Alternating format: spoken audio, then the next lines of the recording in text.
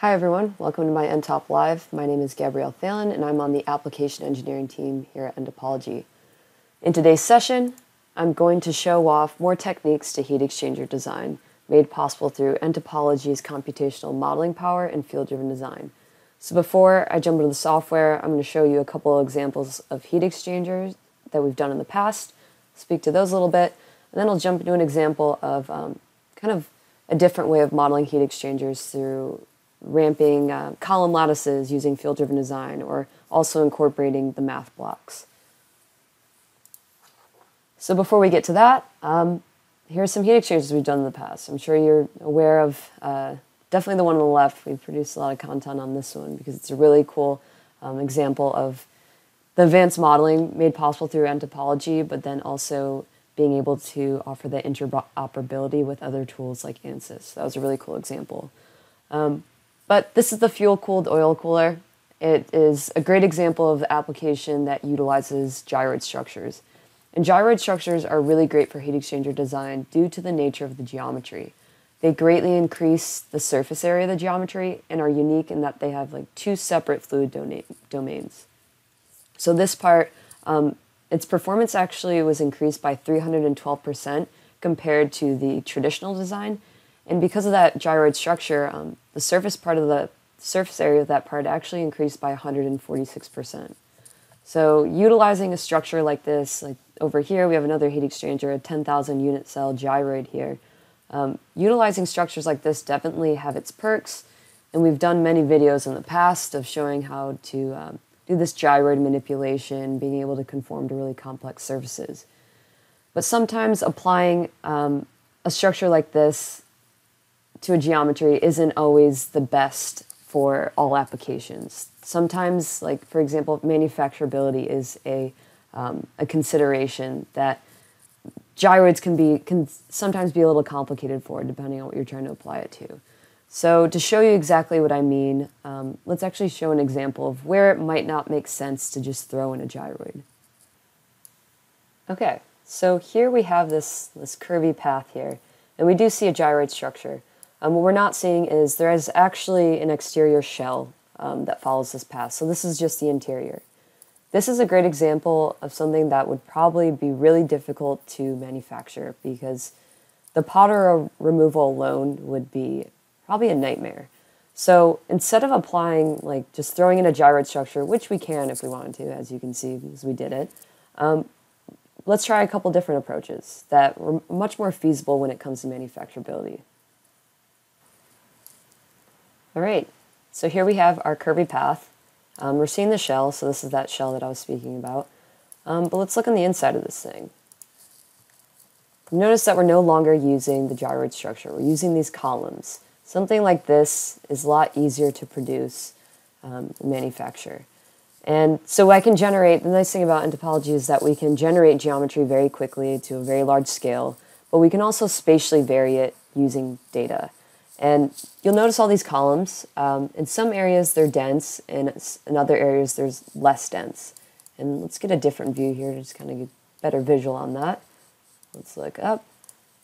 And you can kind of see that varying density. I was actually able to vary this using like an example temperature field. So that's one form of data that we can use, but we can use practically anything to spatially vary parameters of our structure. Everything has a field, and we can use it as like kind of like a modifier to vary beam thickness, density, variably hollow things. So this is just one example of a bunch of different things we can do with field-driven design. And so let me show you that temperature field. So just kind of show you the field of that. Here, let's pop it open, turn on the heat map. And there's our temperature field. So we're saying like with in these hot spots, which I just kind of put in some values here, let's have a column spacing of 5 millimeters. And in like the cooler spots, let's space out the columns. So we have all these knobs we can turn to create a part that's really tailored to utilizing the data we're bringing in and tailored to the application.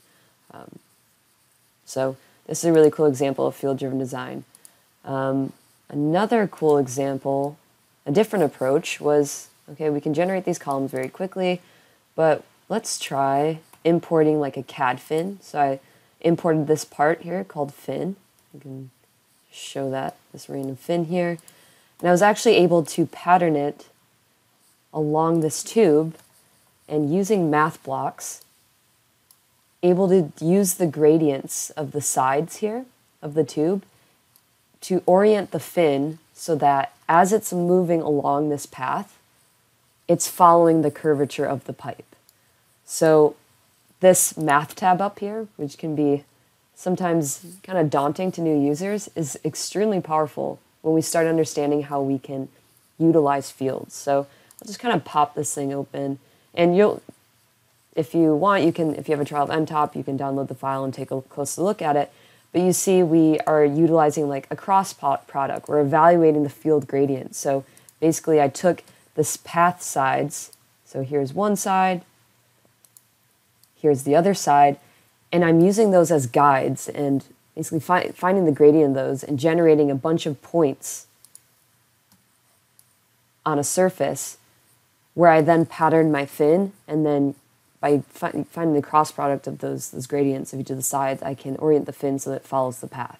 So using math, we can, or the computational modeling power of nTop, we can do some really cool things with our geometry that's not possible in other tools.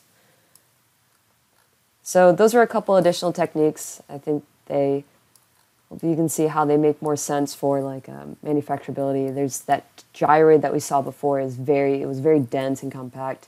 Powder, as I mentioned, even like the powder removal would be extremely challenging. Where this, we have something that we can actually generate, manufacture, and then also if you think about the powder removal for something like this opposed to the gyroid, it's much more feasible here.